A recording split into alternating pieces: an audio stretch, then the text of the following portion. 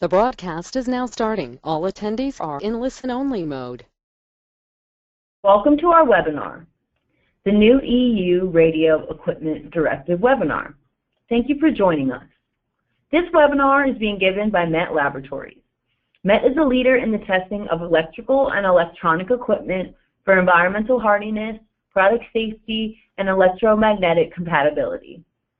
MET operates world-class labs in Baltimore, Maryland, Santa Clara and Union City, California, Austin, Texas, and also runs operations in China, Taiwan, and Korea. This webinar will run 30 to 45 minutes with an additional 15 minutes for questions and answers. Due to the number of registrants, all attendees will have their phones muted. If you have a question, please type it in the questions area of the GoToWebinar control panel. We will attempt to answer all questions at the end. Just a quick note on some other upcoming events. We are having a Wi-Fi products Sip and Learn in Santa Clara, California tomorrow, and a 60601-1-2 4th edition medical EMC webinar on the 24th of May, and you can go online to get more information and register. Today's webinar is being presented by Dusmantha Tenekun. Dusmantha is our wireless lab manager, and at this point I will hand over the presentation to Dusmantha. Thank you, Sarah.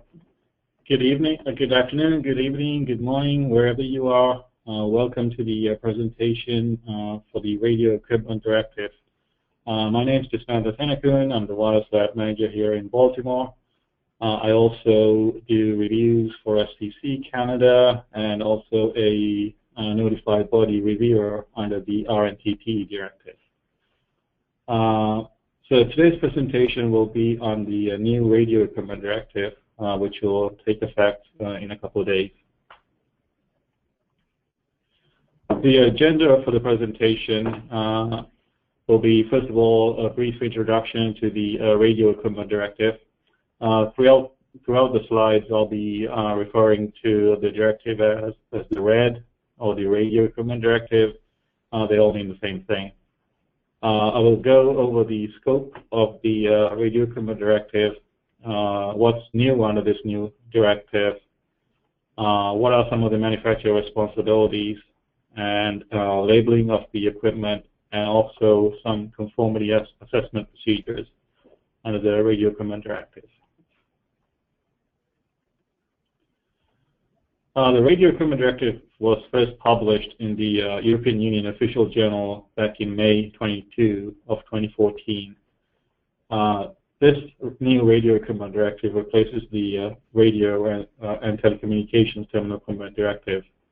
The new Radio Equipment Directive is also known as the 2014-53-EU. The RED came about because of some of the shortcomings under the R&TTE Directive, and the shortcomings led to the compilation of the Radio Equipment Directive.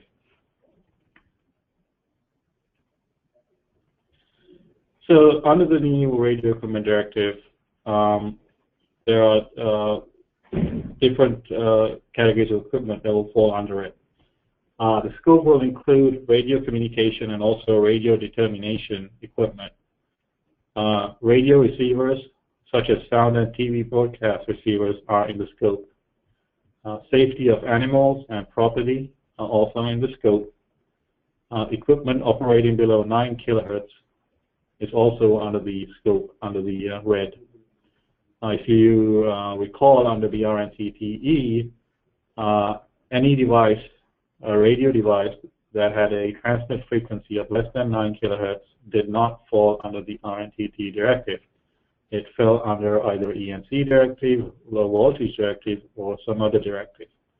But under the Radio Equipment Directive, even devices operating below 9 kilohertz will be included. So as you can imagine, there will be a category of, there'll be a whole bunch of equipment that will be transitioning into the RED from other directives. Radio devices operating below 3,000 gigahertz will be included. So what's not in the Radio Equipment Directive? Network terminal equipment such as fax machines will not be in the radio equipment directive. Those will fall off into the EMC and the low voltage directive. Parts destined for commercial or military aircraft will not be in the red, and it was the same case for R&TTE directive. They were not under those directives. Custom-built evaluation kits destined for professionals to be used solely at research and developmental facilities will not be in red. Equipment used by amateur radio operators and ISM equipment not used for communications, such as microwaves, will not be in scope.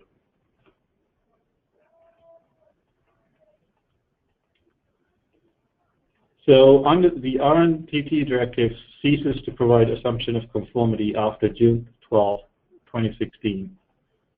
So after that date, you have to meet the requirements of the radio equipment directive.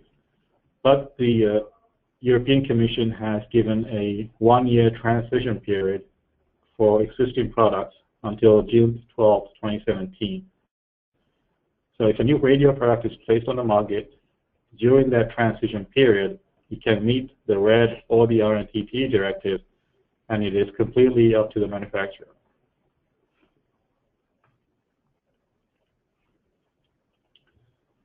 So here's a couple of transition scenarios. Before June 13th, 2016, RED shall not be used, and therefore a manufacturer cannot draw up a declaration of conformity document referenced in the new equipment directive. So a declaration of conformity is a document that the manufacturer puts together on their own, saying here's how we meet the directive, here's all the testing that we have done, and we declare on our own that it meets all the requirements of the directive.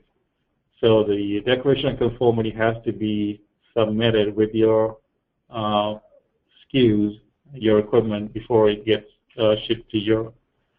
So before June 13, 2016, a manufacturer should not reference the radio equipment directive. It still needs to reference the R&TTE directive. Now for notified bodies, they shall not issue a notified body opinion under the radio equipment directive. So before June 13, 2016, all the opinions should reference the older directive. Now, a notified body issuing an opinion under the R&TTE directive will ideally have a comment in the type certificate stating that the opinion will expire either on June 2017 or June 2016. So June 2016 is there for devices that fell under the R&TTE directive, such as fax machines. Now they're going to drop out of the radio equipment directive into the EMC and low voltage directive. So they have to meet the new EMC directive or the low voltage directive as of June 2016. Other devices that fall under RED can still continue to use the opinion under the R&TTE directive.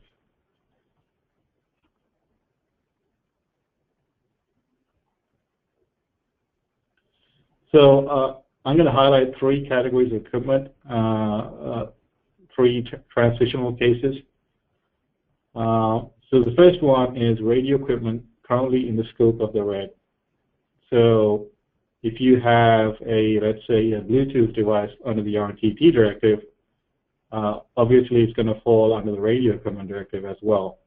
So those sort of devices have until June 13th, 2017 to use their current declaration of conformity under the older directive. After this date, a new declaration of conformity under the RED must be drawn up.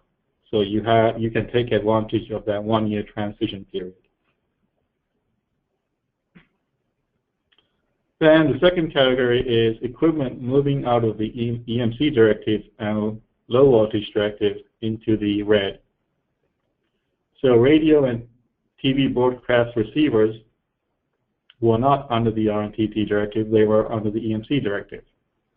So now those will be moving into the radio equipment directive. Another example is transmitters and receivers that operate below 9 kilohertz. So under the R&TTE directive, those were not in scope, but under the radio equipment directive, they will be in scope. So they're going to be moving into the radio equipment directive. So these devices can also continue to be sold until June 13, 2017.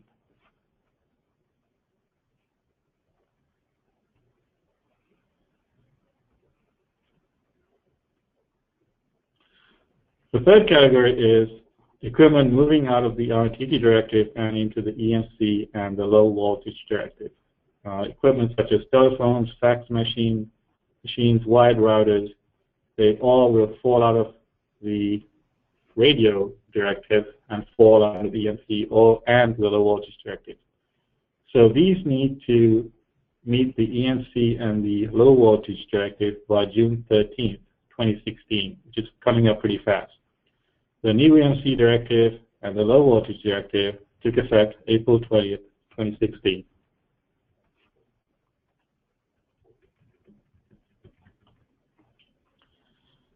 So, as I mentioned previously, a couple of slides ago, the radio equipment directive was a consequence of the R&TTE not being ambiguous in certain areas. One of them was who the responsible party is. So the radio equipment directive clearly states that the responsible party is the manufacturer. It states the manufacturer having detailed knowledge of the design and production process is best placed to carry out the conformity assessment procedure. Conformity assessment should therefore remain solely the obligation of the manufacturer. So, in no uncertain terms, it clearly states that the manufacturer bears all responsibility.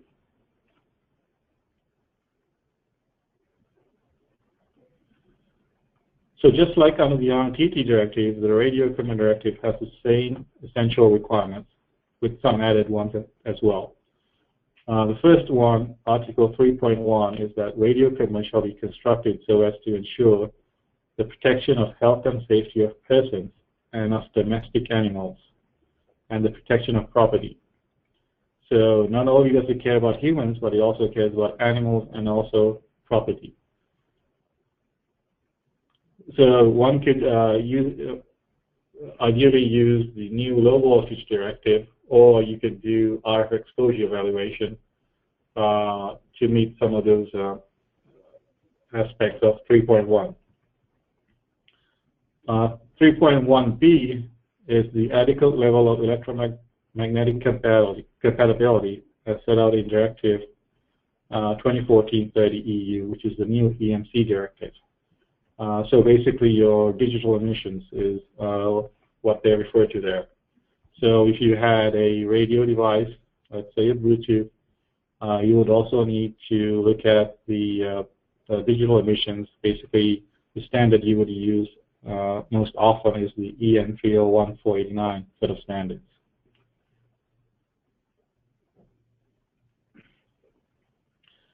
Article 3.2 of the essential requirements is basically radio equipment shall be so constructed that it both effectively uses and supports the efficient use of radio spectrum in order to avoid the harmful interference.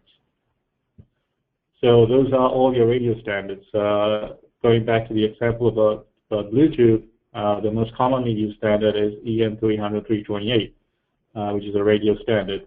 So the European Union publishes harmonized standards. So any one of those radio harmonized standards can be used to meet Article 3.2. Article 3.3 is radio equipment with certain categories or classes shall be so constructed that it complies with the following essential requirements. Radio equipment interworks with accessories, in particular with common chargers. So one of the problems we have is that every time you switch your cell phone, you have to go out and find another charger. So one of the requirements that a European member state might state is that you have to have interoperability between chargers and cell phones. So that is something that a member state reserves the right to do, is implement or delegate an act where they specify that chargers have to be interoperable with cell phones.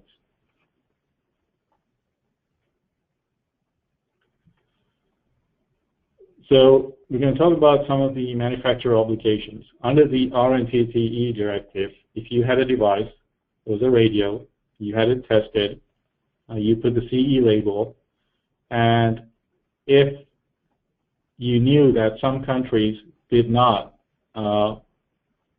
have that channel plan, you would put the alert mark next to the CE label, indicating to someone that this product may not be used in all member states. Under the radio equipment directive, the alert mark is going away. You are not supposed to put that on the label, but instead, the manufacturer, who is the responsible party, must first make sure that before they send a piece of equipment to a member state in Europe, they have to verify that the frequency and the power that the radio will use is harmonized in that country. So the website listed here is a place where somebody can go and they can look up the country and see what the frequency ranges are. So if you had a Bluetooth device in North America and most European member states, the 2.4 frequency band in its entirety can be used. So 2.402 gigahertz to 2480 gigahertz is the common frequency band that is used. So somebody can search in that website just to make sure that the country that you're going into does allow you to use the full band. And there are some instances, some countries in Europe where they do not have that full band available for a device like Bluetooth. So it is up to them to make sure to go to that website or any other place that they can find legitimate information about the transmitter parameters into a country they want to go into.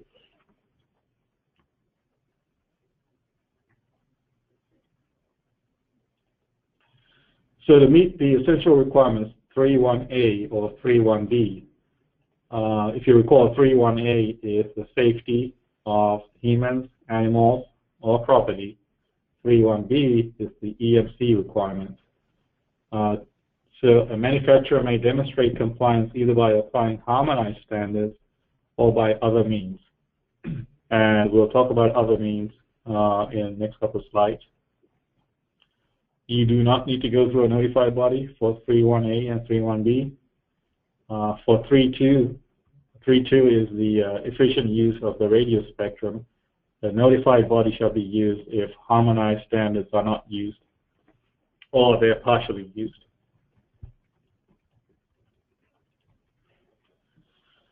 And then after the testing is done, you need to draw up a technical documentation to show compliance to the directive, which we talked about, which is the Declaration of Conformity. So a Declaration of Conformity shall be drawn up by a manufacturer in a language appropriate for the member states. So not all member states in Europe, not all of those countries, English is not their official language. So if you happen to send it to a country where English is not the official language, then the Declaration of Conformity needs to be in that language. Now, a Declaration of Conformity is it could be a 2- or 3-page document where you list all the testing that you've done, all the standards that you've been tested to, and you self-declare that you meet the requirements of the directive. Now, if you did not want to do that, you can have what's known as a simplified Declaration of Conformity, where basically all it's saying is the Declaration of Conformity can be found at this URL, and you basically list the URL. So somebody could go to that URL, and then there you'll have the Declaration of Conformity. You could choose to do it either way. Some manufacturers find it easier just to list the URL, and that way they can have it updated routinely rather than have to ship out additional paperwork. Then the CE mark needs to be placed on the device before it enters Europe. E-labeling is allowed for devices that have a screen. So a cell phone that has an integrated screen you can choose to have e-labeling.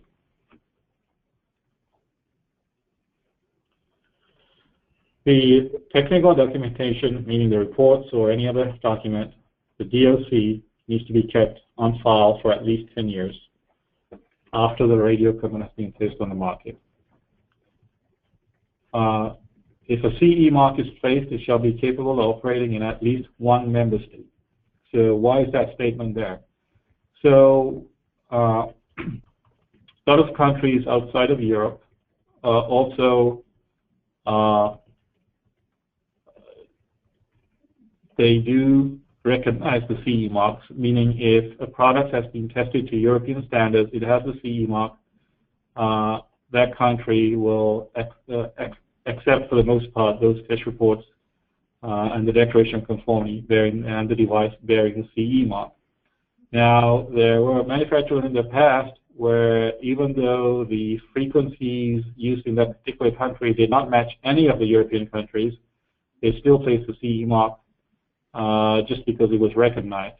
So now the Radio Equipment Directive is stating that you should not use the CE mark on a product if it's not capable of operating in at least one of the member states, which makes sense. So manufacturers shall ensure that procedures are in place for series production to remain in conformity with the directive. Changes in radio equipment design or characteristics and changes in the harmonized standards or in other technical specifications by reference to which conformity of radio equipment is declared shall be adequately taken into account. So what that means is that you, as the manufacturer, need to continuously monitor the standards and the regulations in Europe and need to stay abreast of it. So if a standard changes that applies to your product, then you need to test to the latest version of that standard so that you can continuously update your declaration conformity. A great example in point was EN 300-328. A couple of years ago, the version number was 171. When 181 came, there was a drastic change in the requirements. So everybody needed to update their testing to include the new requirements on the new version of the standard. And then after that was successfully completed, they needed to go back and update the declaration of conformity to reference the newer version of the standard. So the declaration of conformity is not a one-time deal. It is a living, breathing document that needs to be continuously updated when standards and rules, regulations change.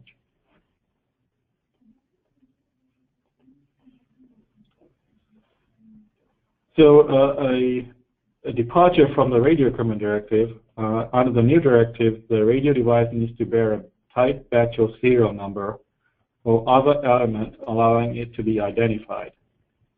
So if the device is too small, this can go on the packaging or the user manual as well.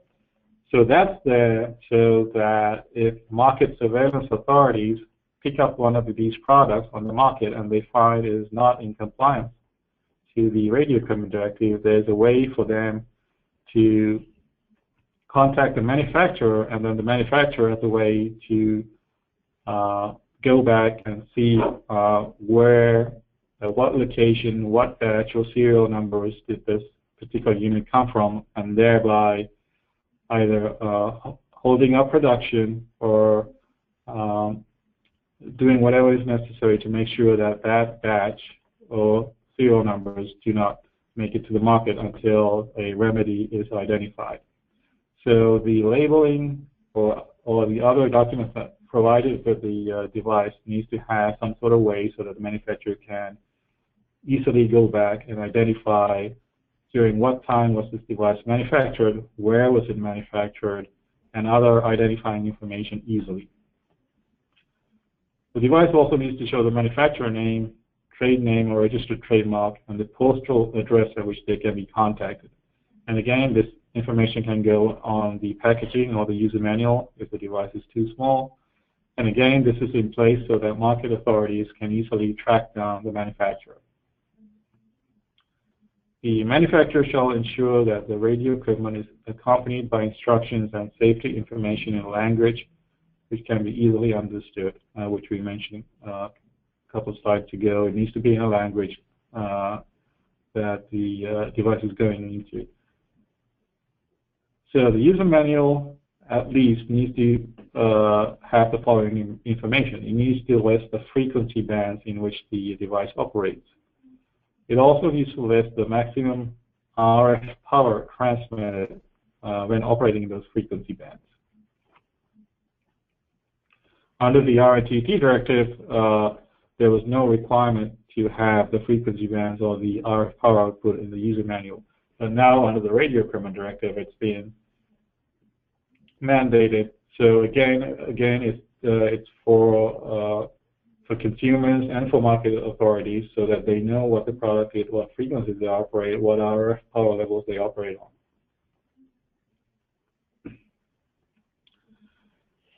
Manufacturers shall ensure that each item of the radio equipment is accompanied by a EU declaration of conformity, or by a simplified EU declaration of conformity.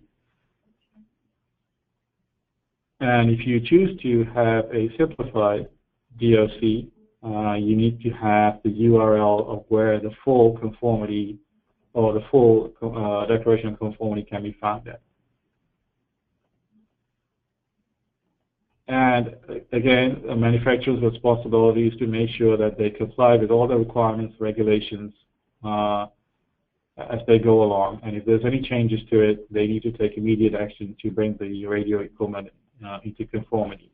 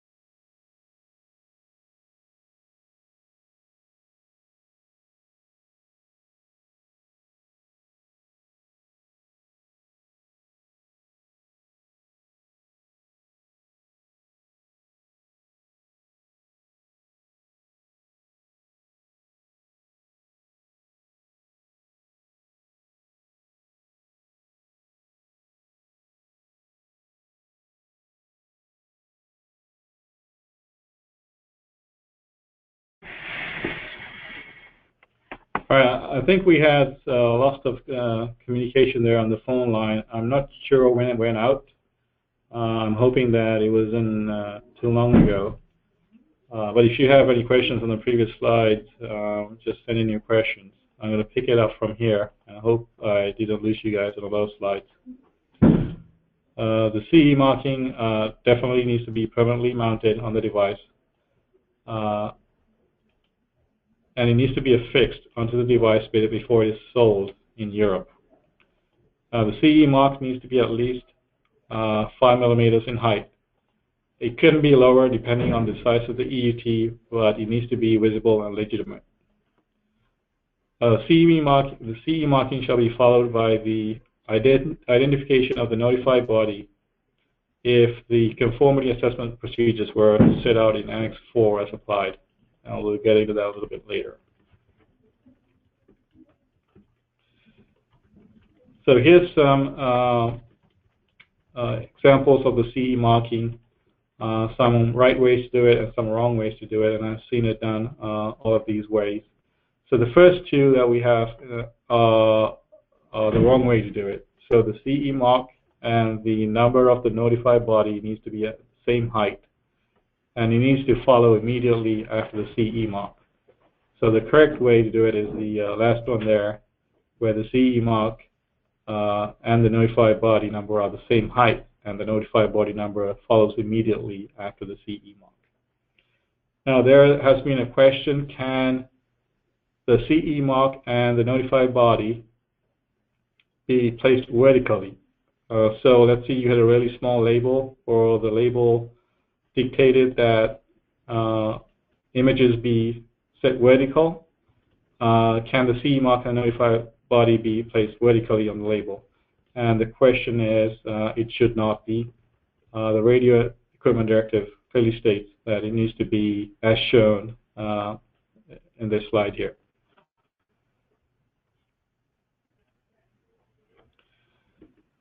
So now we come to conformity assessment procedures. There's 3 annexes that the Radio Equipment Directive deals with. Annex 2, which is referred to as Module A, is the internal production control. And this is Annex 2 is where the manufacturer declares on their own that they meet all the requirements after they tested, and they issue a declaration of conformity saying we did all the testing and it meets all the requirements, and the manufacturer signs off on it. Annex 3, which refer to modules B and C, is the notified body opinion that everybody's used to, where you go to a notified body under that's been accredited under the Radio Equipment Directive to get a EU type examination report saying that you met all the requirements of the directive, and thereby you meet all the requirements. Annex 4, which refers to Module H, is whereby it's a little bit more in depth than Annex 3, whereby a notified body looks at the manufacturing process, the quality control, the quality procedures that a manufacturer use, and they do yearly audits or bi-yearly audits or on a regular basis, so that there's full confidence that the manufacturer is producing a product that meets all the requirements. So a notified body not only reviews your application, but also does surveillance on your production on a yearly basis or on a regular interval to make sure that you produce the product you said you would.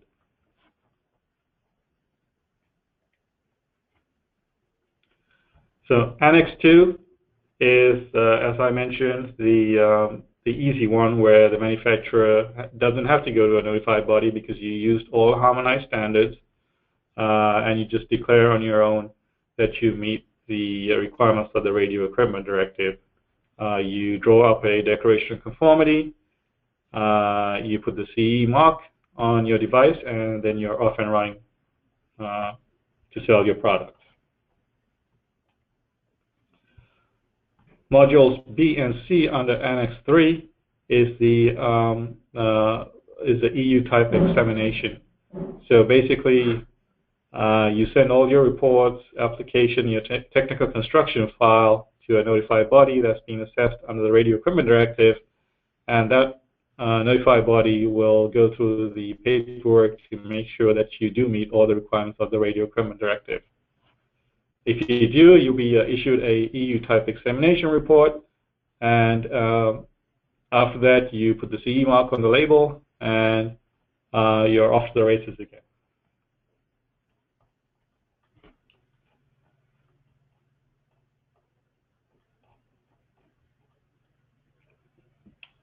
So this is just a continuation of Annex 3. You have to make sure that you control your manufacturing, so that the same product that you gave to the notified body is what's being reproduced.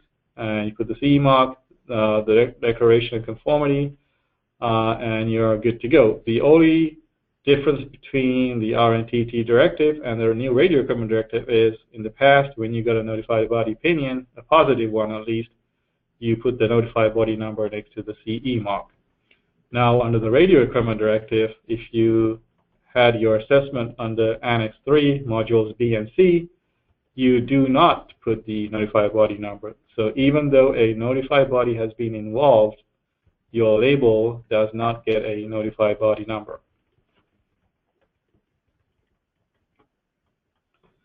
So as I mentioned, Annex 4 is the conformity based on full quality assurance. And this is where the manufacturer, they have a manufacturing plant, they say that they have quality procedures in place, and a notified body goes out on a regular basis to make sure that you do say what you do and you produce a product, a final product, a radio product that complies with all the requirements of the Radio Equipment Directive.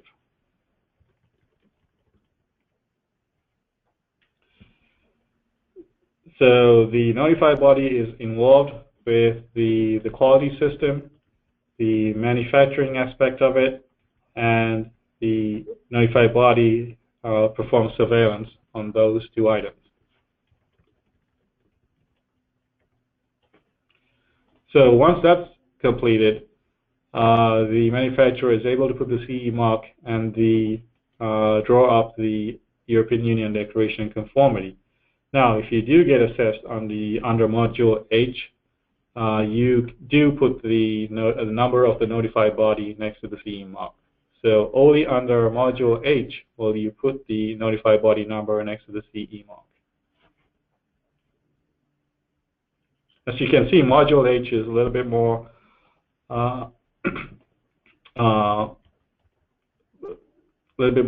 cumbersome than the modules B and C, because you do have to have a contract, a long-lasting contract with a notified body so that they can do surveillance on a regular interval. So I've summarized the last couple of slides. If you have a radio equipment device and you perform testing to the safety aspects of 3.1a, the EMC aspects of 3.1b, and the radio aspects under 3.2 and 3.3, if everything is harmonized, you can go the standard Module A route, where the manufacturer declares on their own that they meet the requirements. You may choose to use a notified body at your own discretion, even if you use fully harmonized standards. And sometimes some manufacturers do that because it just gives them a warm and fuzzy feeling that they've done everything according to what is required. Now, if you do not use harmonized standards for your radio testing, or it's not fully applied, then it is mandated that you use the notified body. So Annex 3 or Annex 4 has to be used before the manufacturer is able to put the CE mark and place on the market.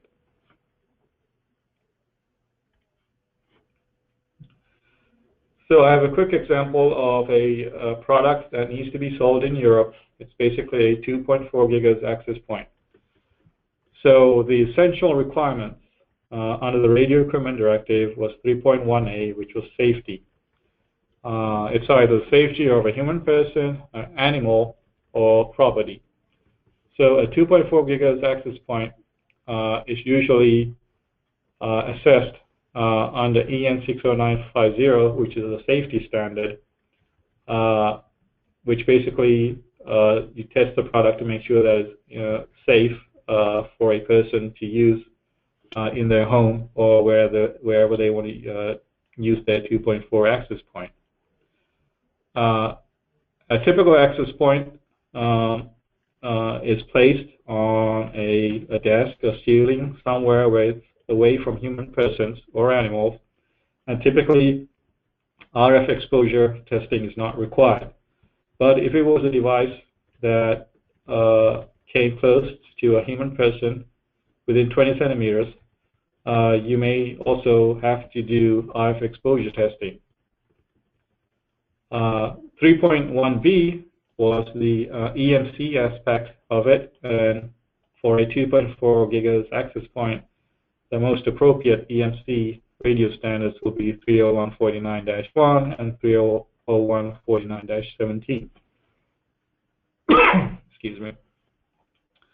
3.2 was the efficient use of the radio spectrum, and the most commonly used standard is EN 300-328. So if you had a 2.4 access point, you take it to a test lab, an accredited test lab, and you'll have it assessed against those standards there. Then, as the manufacturer, you have a choice on which conformity assessment to use.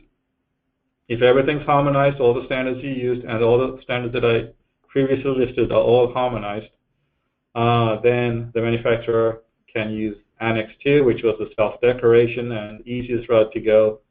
You just declare, put the CE mark on your device, offer a declaration of conformity, list those standards that you tested to, and you declare on your own that you meet all the requirements. You may also choose to use Annex 3 or 4 if you so desire, even though you have used harmonized standards. But then you have to consult with the notified body, and you have to make sure that the notified body has been listed in the NANDO, which is a list of all the notified bodies that have been assessed that are capable of issuing a EU type examination report under the Radio Equipment Directive. And then you need to keep a record of all the documentation that's relevant for the product, and you have to make sure that they are continuously updated on a need-by-need basis.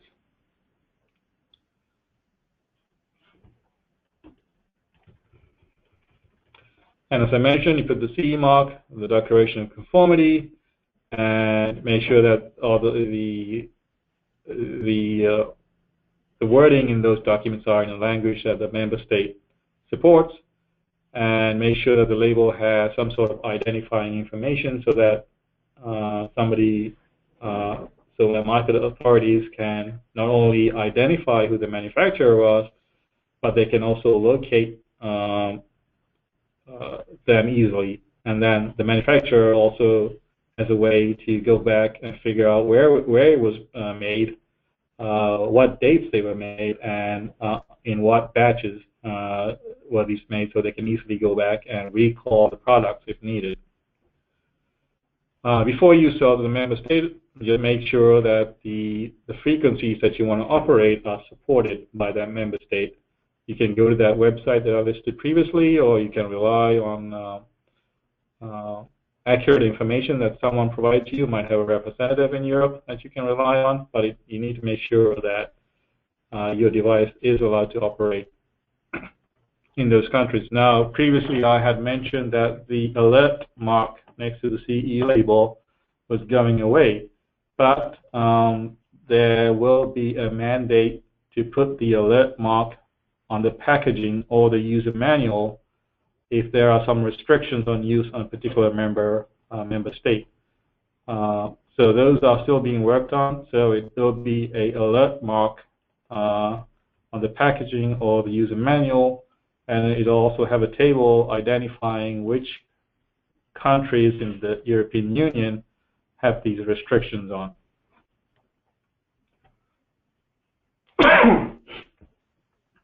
And surveillance is a big one that the Radio Equipment Directive emphasizes on.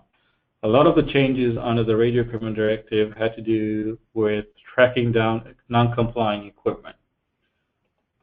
So they made it easier for surveillance authorities in each of the member states to identify the equipment, track down the manufacturer, and there's a way for the manufacturer to pinpoint to a specific batch of non-conforming devices.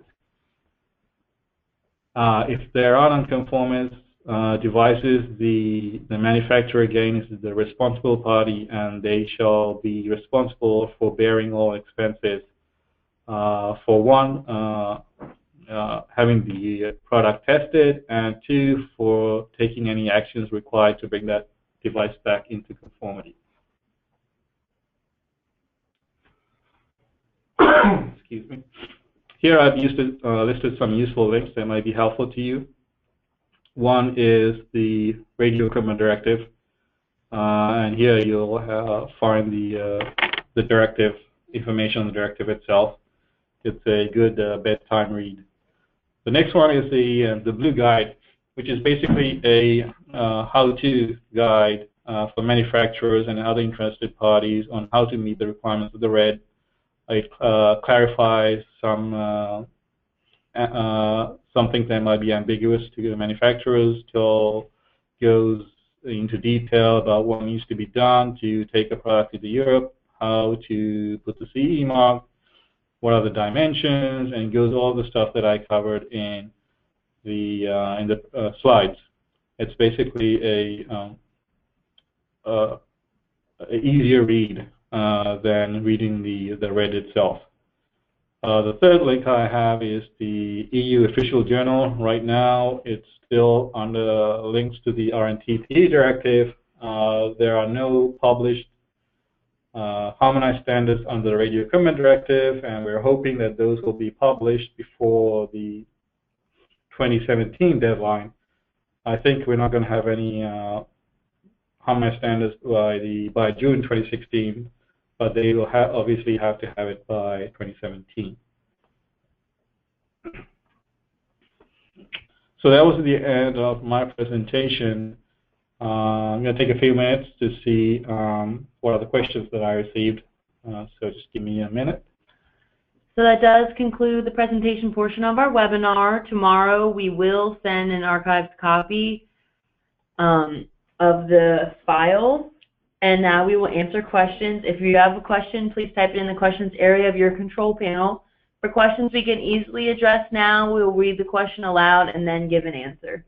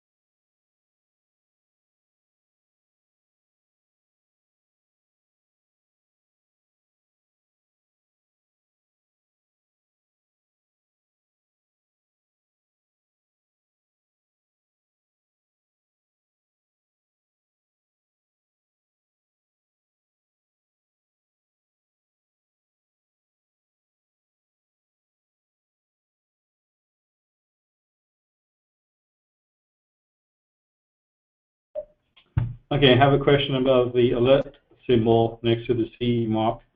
And the alert symbol will not be required to be on the CE, but however, it may need to be on the packaging or the user manual as appropriate. There's another question about the notified body number. So if you perform conformity assessment under Annex 3 modules B and C, where you take your product, your application to a notified body and have it assessed under module B and C, even though the notified body has been involved, you will not put the notified body number on your CE label. The only time you will have the notified body number on the label is when you have your device assessed under Annex 4, Module H.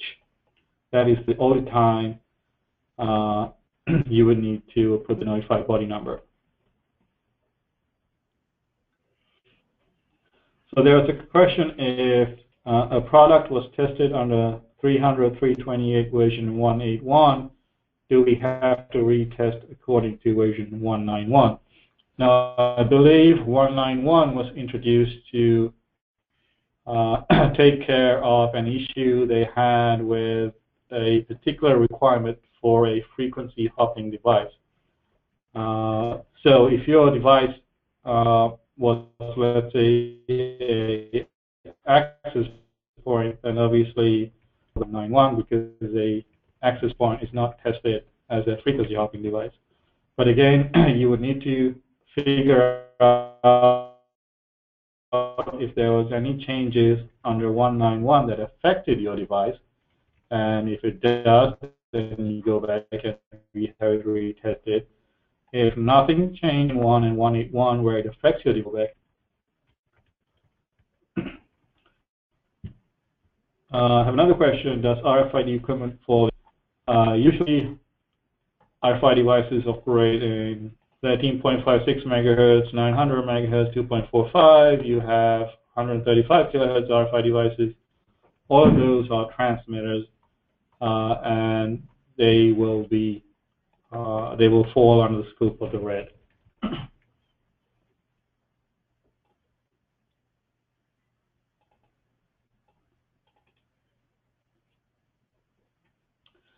I have another question. We have a wireless fitness watch. Do we need to place a CE mark on such a small device? Yes, the answer is yes.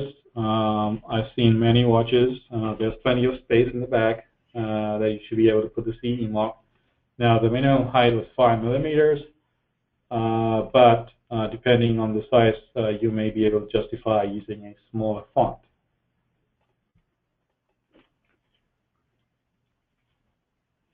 So there's another question. Is there modules approved under the Radio Equipment Directive? So Europe never had the same concept of a module as does North America, where in North America you can certify a module, and once that's integrated into a host, you do not have to go back and redo the wireless testing unless you change something on the radio side. In Europe, it's a little bit different. You still can have a module. It can be tested as a module, but when it gets integrated into a host, then you might have to go back and redo the radiated spurious emissions and the radiated receiver spurs, as well as the digital emissions, which is basically 30149 for most products. So Europe does not have the formal module approval process, but you can still do most of the testing on the module, and then once it gets integrated, you will have to go back and redo the spurious emissions.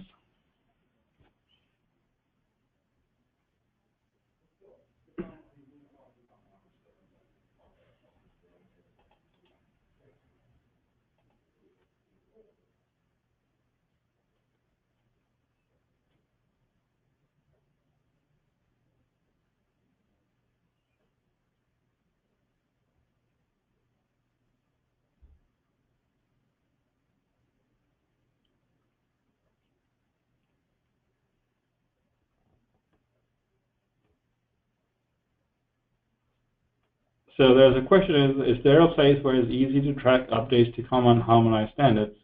Yeah, yes there is. Under the Radio Equipment Directive, the official journal, which is the second link I gave you in the presentation slides, that will take you to the official journal where all the harmonized standards are listed under the Radio Equipment Directive. And you can clearly see the standards and the versions that are harmonized, and you can keep a track of that, and once new versions of the standards are harmonized, they'll be placed into that list, so you can easily identify when things happen like that. Now, there's no such official journal for the Radio Equipment Directive right now, but that's in the works, and we should see that before the 2017 deadline.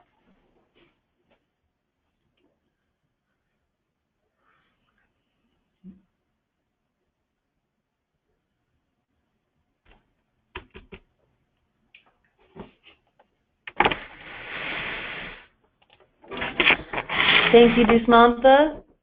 So if you do have any additional unanswered questions, feel free to contact us via phone or email. Tomorrow we will send a follow-up email that will include a link to the presentation. That concludes our webinar. Thank you for joining us today.